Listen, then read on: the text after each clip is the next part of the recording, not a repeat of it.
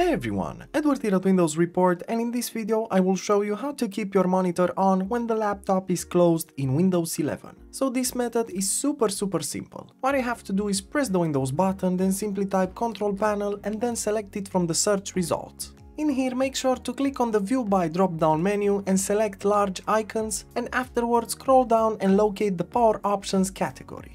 Now in here on the left pane make sure to click on the Choose what closing the lid does option, and afterwards as you can see you have the When I close the lid options for both on battery and plugged in. So make sure to click on the drop down menu for both of them and then select the Do Nothing option. Afterwards just click on the Save Changes button, close this window and restart your PC. And that's it. From now on you can close your laptop lid and your external monitor will stay on. Super simple, isn't it? As usual, for more information and details, you can check the article in the description below. And if you enjoyed this video, just make sure to like and subscribe to our channel. Thank you.